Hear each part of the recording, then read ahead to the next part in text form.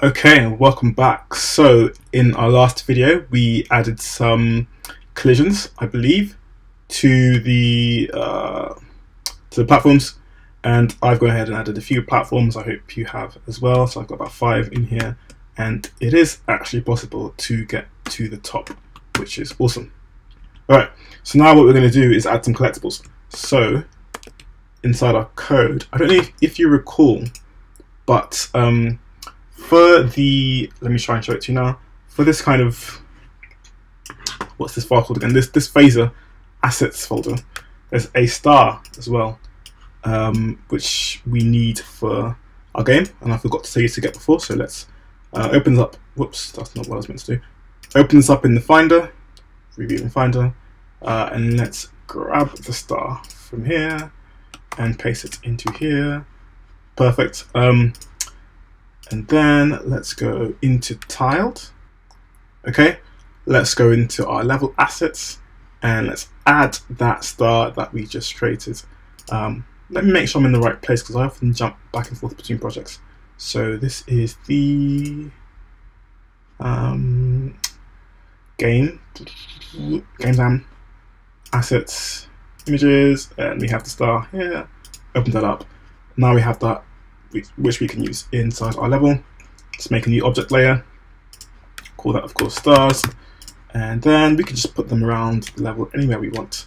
So let's grab this and click on that, and where should we put it?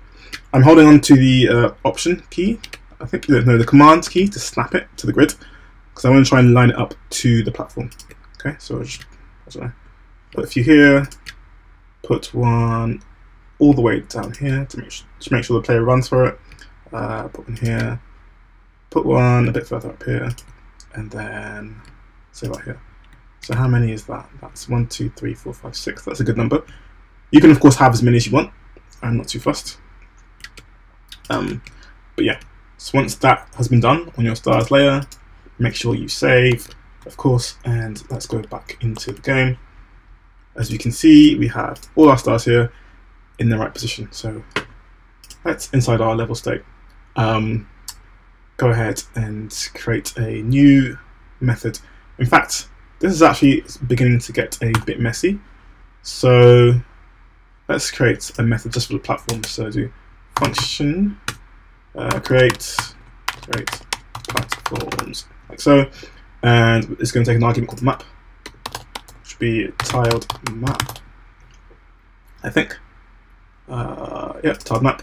And what we're going to do is we're going to copy everything from about here all the way. Yeah, everything from about here to there, and we'll paste that here. Okay, so as you can see, the map here is now coming from this. All we need to do now is have create platforms here, keep it above the player, and we'll pass in map. Cool. And if you want, this is optional, very optional. If you want, you can have some a description here. So this method to create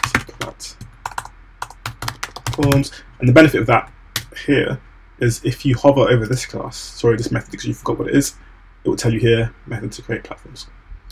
Cool. Okay, so we're going to create another one of these, pretty much the exact same thing, and you can guess it's to create stars. Same kind of argument. This will actually be very, very similar. We also need to remember to add a group here. So stars group, and let us go ahead and let's go ahead and copy all the stuff in here, paste it into here. This of course will be very, very similar. So we have stars layer. If you want to go ahead and create an abstraction for this, so have one method to do both things. I've seen people do it before, like a create entities in a level. Go ahead and do that. I think this is quite a small game, so I'm not going to bother with that. It's called stars, just double checking. But yeah, if you want to do that, maybe some refactoring later on, you can go ahead and add an abstraction. Okay, I made a mistake. Stars group. Spellings all over the place in this video. Okay, so we've got that. Let's do it this way, and you want to have stars. Star, sorry. and then stars layer. And I want that to also be stars. I want that to say star. And this is actually 24 by 22. We don't care about movability inside the stars. And I think that's about it. So star, it's not called star layer. Sorry, that's my bad. It's just called star. Star X, star Y. And then we are going to add create stars just below the platforms. Oh, how did that happen, eh? Okay, save. Let me just double check everything is inside where it's meant to be. Game has finished building, and we're going to refresh. And the stars are missing, probably because I forgot to load it properly. They should say stars. How did that happen? How on earth did that happen? I thought, ooh, coding, right? Okay, so that's done. Refresh, and it's still not showing up. That's so weird. Images start, no. Just wasting your time. I bet you knew it, and you're screaming at the screen. You left an S, but I was just too engrossed in teaching you. All right, so we have the stars loading out properly. I can't see this one all the way down here because it's covering, because my face is covering it. But yeah, that is how you add stars. But you might have noticed something inside the tiled map. These are pretty much touching the platforms, right? But inside the game, they're not. They're hovering. And this is a kind of bug I've seen with tiled, and I don't know how to fix it. I don't know if it's the best way to fix it, but I will show you how I've done it. So what we are going to do is get the star Y and minus it by the star height, right?